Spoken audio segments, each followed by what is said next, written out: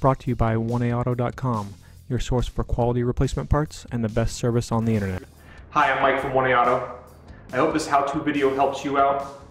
And next time you need parts for your vehicle, think of 1AAuto.com. Thanks.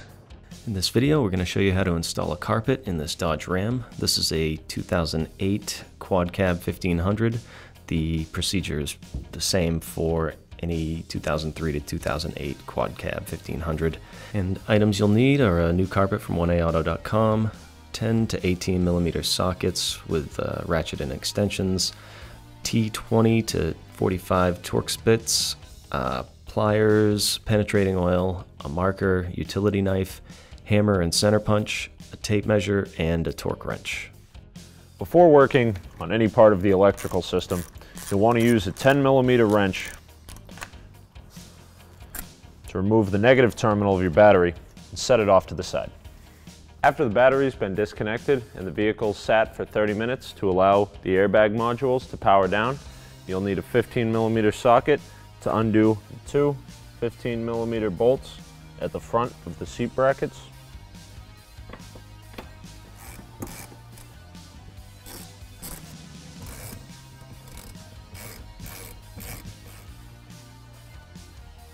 Remove the two 18 millimeter bolts at the back of the rail. You may want to spray the underside of the vehicle where the bolts go through with some penetrating oil.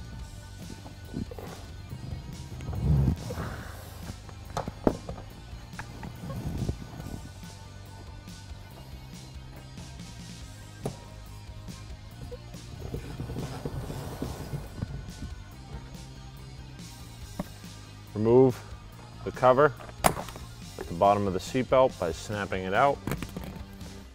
Undo the T45 Torx bolt holding the bottom of the seatbelt in.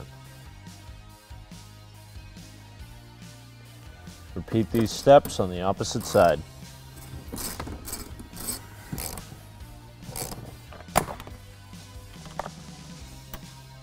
Lay the seats back. Secure the rear seatbelt around the headrest, buckle it in so you can work on the bottom side of the seats. Disconnect the electrical connector under the driver's seat.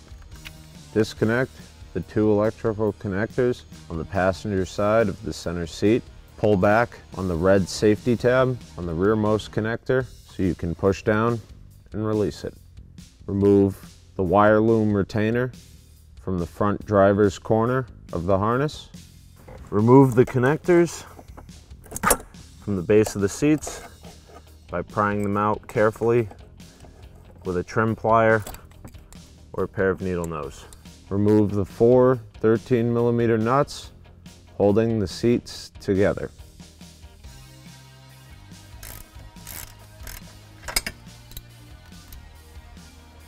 Remove the seatbelt that was securing the seats.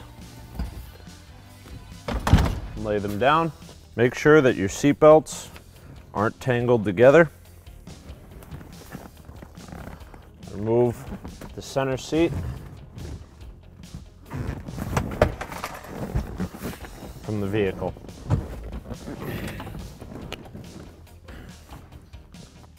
Carefully remove the driver and passenger seats from the vehicle. You may need a friend to help you if you can't maneuver them out on your own without damaging the truck.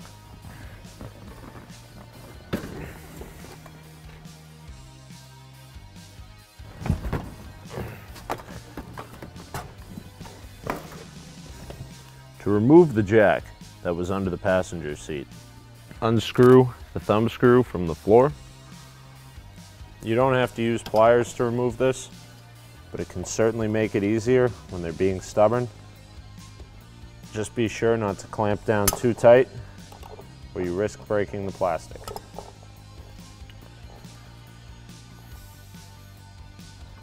Remove the jack from the vehicle. Our vehicle is missing the emergency roadside service kit, but the screws are still there. So we'll use a T30 Torx bit to remove them. Remove the kick panels on both sides by pulling up and back.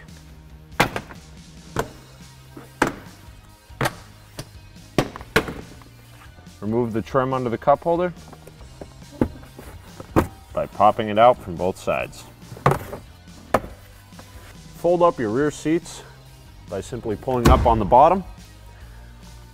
This tray is designed to lay out for more space in the back. Has a snap over here. Undo the snap, fold that up too. You're going to use a T20 torque socket to remove the snap from the carpet. We'll just snap that back into the seat so we don't lose it. Repeat these steps on the opposite side.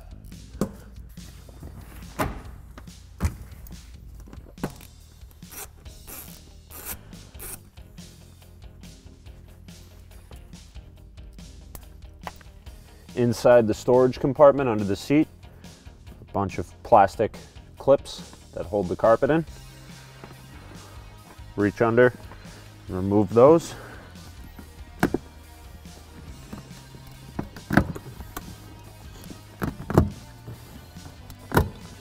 Be sure to pull on them evenly. Sometimes they may just pull through the carpet. It's all right. Just make sure you remove them so you have them to snap into the new piece. Remove the rear kick panel sills just like the front. Pull up on them.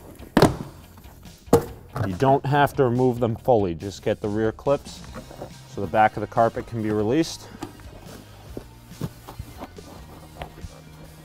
Pry it up from under the B-pillar trim. Repeat these steps on the opposite side.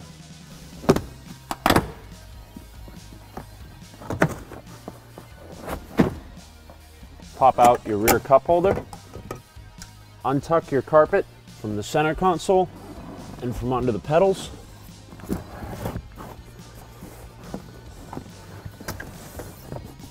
Repeat this step on the opposite side.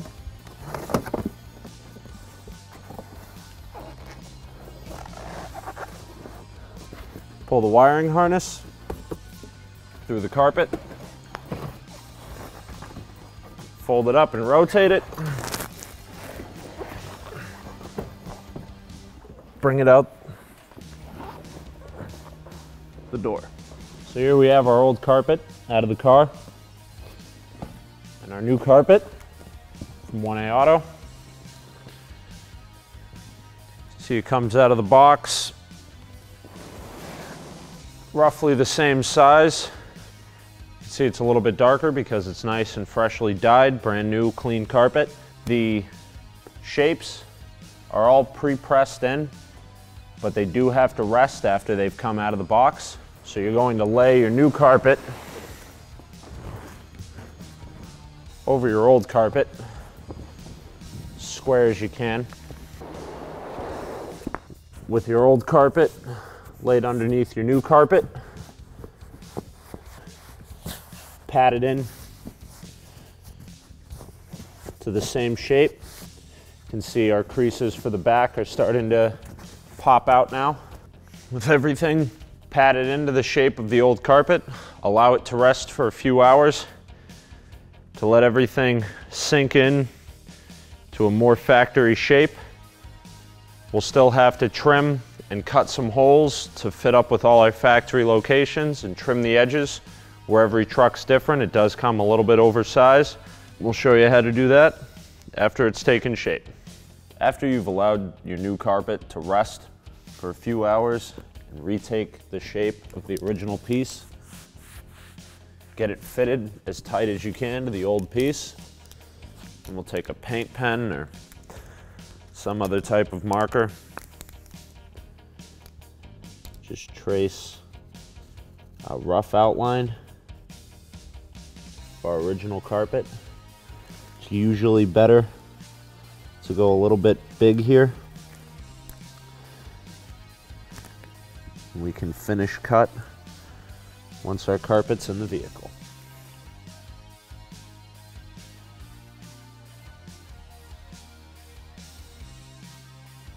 Use a utility knife to rough cut the shape and size of the carpet before installing into the vehicle.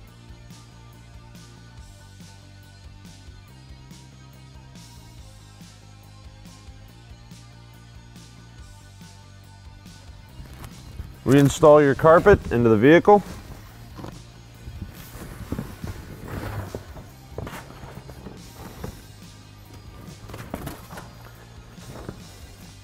So you want to start by lining up any identifying shapes or markers.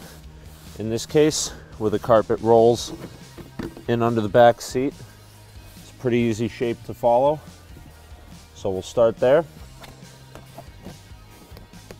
We'll start tucking our carpet back under the trim.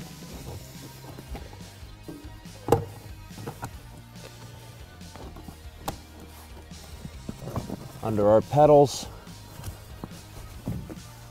and up under the center console. Don't be afraid if everything's not lining up perfectly. We can always trim to fit. So here we have a good example of where you may have to retrim the carpet inside the car. These mounting points for our trim panel are covered by the carpet. So we're going to lay it in. Trim that back a little. See up here, we're covering this mounting point as well. So we're gonna trim that back a little more.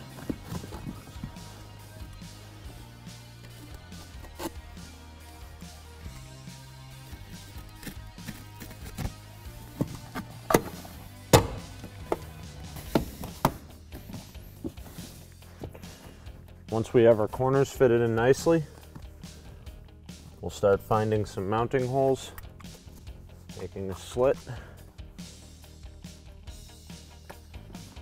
we can install our plastic retainers. So now we have an issue fitting over this corner here.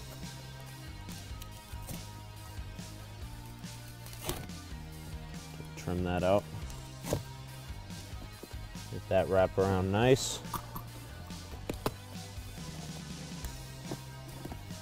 Now we can go in and trim out all this excess carpet below our mounting points. I'm gonna try to keep a nice straight line there. Make it look nice. Gonna feel for the divot here. Go right in the middle.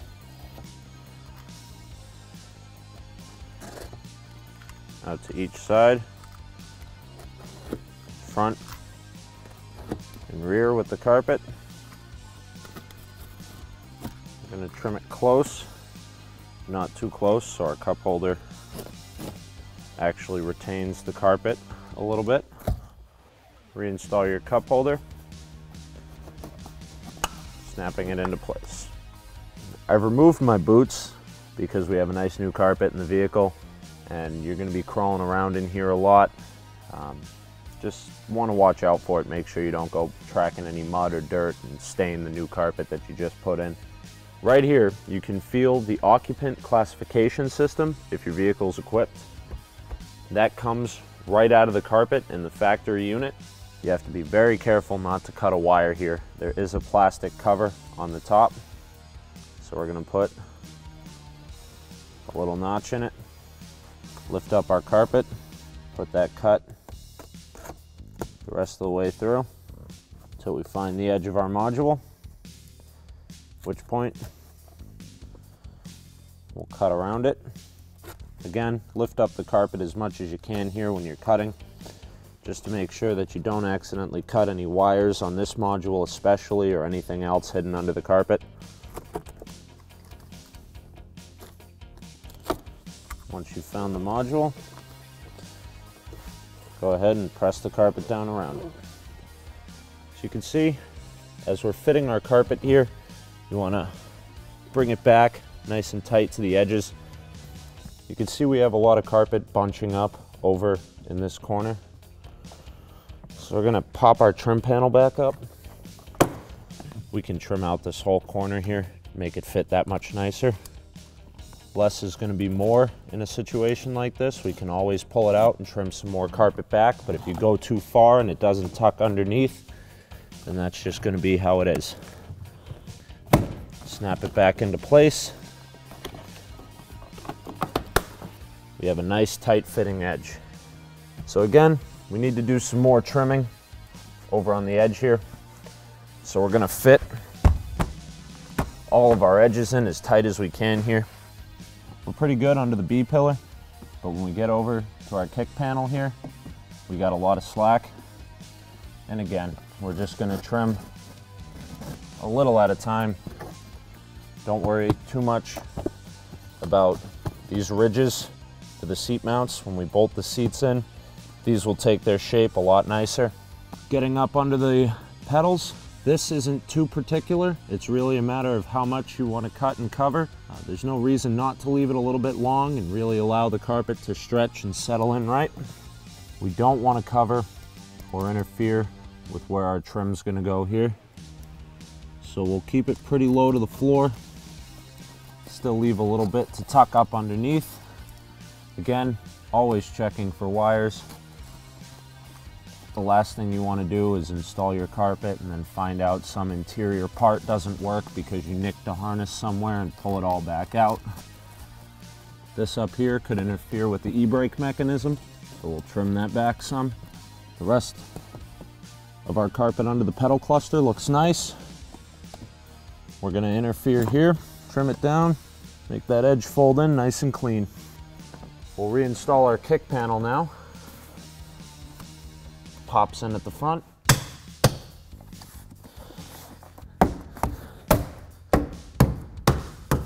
Then down below, we have a little bit of trimming we can do here. The rest we can tuck away. We'll reinstall our passenger kick panel. We'll reinstall our center panel. We took a look at our old carpet for a reference to find the mounting holes. Feel around for them. Once you've found them, you can use a sharp center punch. Make sure you're where you want to be. And we'll just open that hole up a little bit bigger. Make sure our bolts go in easily. Once we've got our cutout for our seat bracket, we'll take one of the front seat bolts, just put it in a few threads to help keep our alignment. We'll repeat these steps to find the rest of the mounting holes. Directly above the bolt on the inside of both front brackets at the top is an alignment hole you'll want to punch out as well.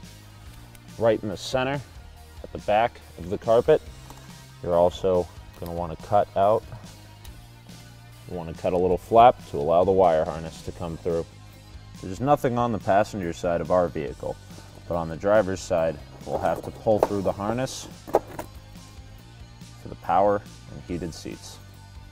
For reference, measuring from the alignment pinhole in the top of the rail that the front of the seat bolts to, it's approximately 19.5 inches back to the rear hole. Using this measurement, locate and punch out the remaining 3 bolt holes. To find the holes for the bungees, remove 3 of the plastic retainers, fold back the inner carpet, reinstall the middle retainer, locate the hole for the bungee mounting point,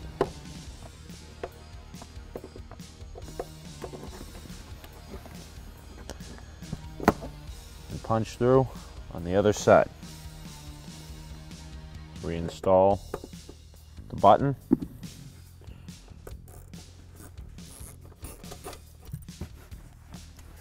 remove your plastic retainer,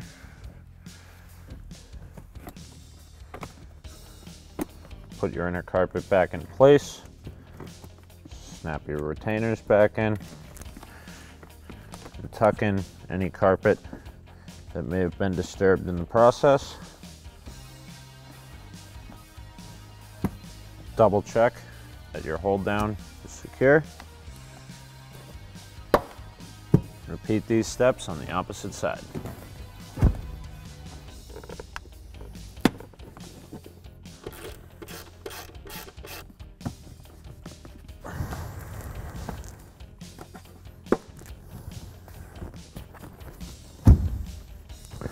Locate the 3 holes under the passenger seat for the emergency jack and toolkit. Again, you'll just have to compare to the old carpet. Feel around for the hole.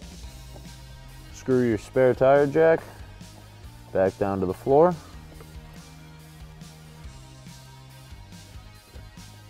If you have your spare tire tools, reinstall those. We just have the screws, so we're going to reinstall them with a T30 Torx bit. We've installed all of our seat mounting hardware hand tight, just to ensure that everything lines up the way we want it to. If yours doesn't, make some last minute adjustments, and then we're going to clean the carpet before we reinstall our front seats. Reinstall your seats. Remember to leave them laid back so we can connect them all together.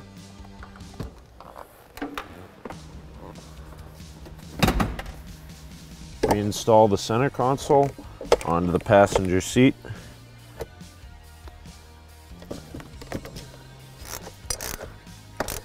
Tighten them down with the 13mm socket and ratchet.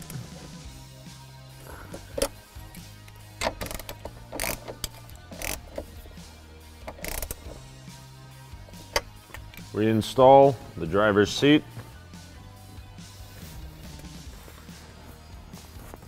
Lay it back. And reconnect to the center console. Be sure to line up the nuts with the marks from where they came off. Reconnect the electrical connectors.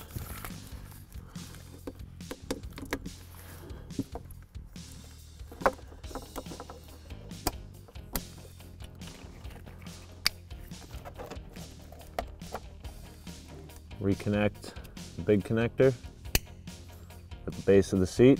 Lay your seats back down. Line them up with their bolt holes and the alignment mark on the front inside mount on both sides. Start the bolts in the front of your seat on both sides. Start the bolts in the rear. Using an 18mm socket and ratchet, tighten down the rear bolts on the seat brackets.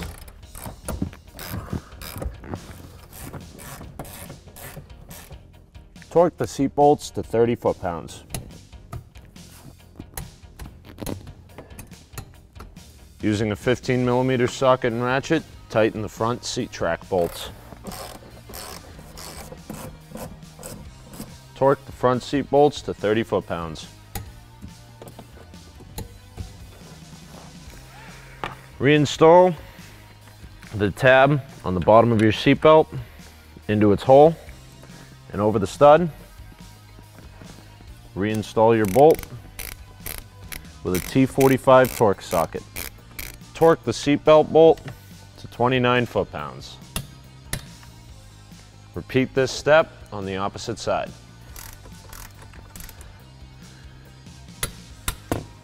Snap the plastic seat belt cover back into place. Reinstall your negative battery terminal. Tighten it back with a 10mm socket.